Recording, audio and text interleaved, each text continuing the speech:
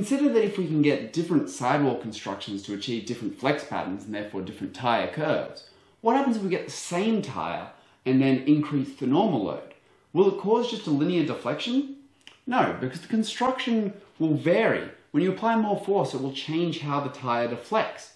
And this is actually one of the key things when it comes to suspension tuning, is that your peak slip angle will change depending on your normal load. Let's have a look at that. Let us consider one tyre curve here. We go the same tyre, we then put less normal force on it coming down from the top. It will have a curve like that for this particular tyre, okay? This is just a generic case, not specific. If we then have a higher normal load, the curve may look like that. Let's identify our points of peak grip hit. We have a point here, and a point here. If we were to connect those dots, we end up with the curve like this.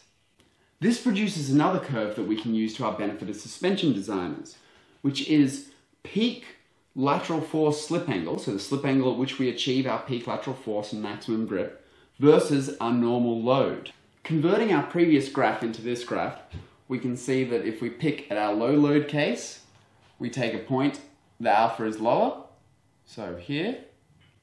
At our medium case, alpha is higher. High load, higher again. So this gives us an idea of how we can tune our tyre slip angles when we have weight transfer across an axle. Now, of course, if the car is cornering, you're going to end up with a weight transfer due to the center of gravity being higher than the ground. This means that you will have to change your slip angles on your tyres left and right depending on how hard you're cornering. This is one of the reasons why Ackerman is different to what you normally think. Now, I'm thinking of doing a video on Ackerman. If you want that, let me know.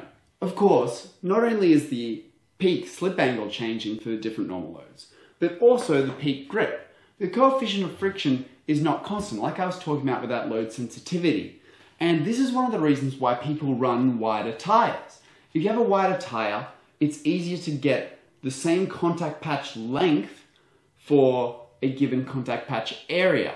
Now let's have a look at the contact patch, because that's an important thing.